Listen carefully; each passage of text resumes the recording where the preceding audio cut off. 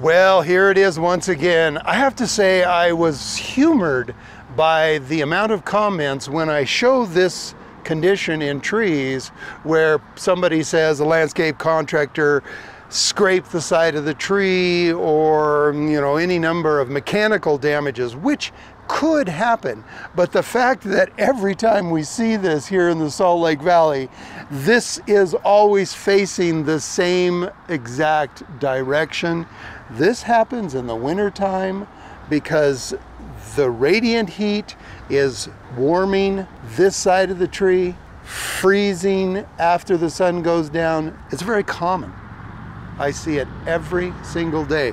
Wrap your trees in the winter time after you've planted them for the first 2 or 3 years, because that 2 o'clock to sunset sunshine is going to warm that side of the tree. It's going to cause the tissue to get too soft, too liquefied, if you will, and then when the sun goes down on that cold January day where it's below freezing, it freezes and damages that side of the tree. And as you can see, it's going to take a long time for it to recover from that.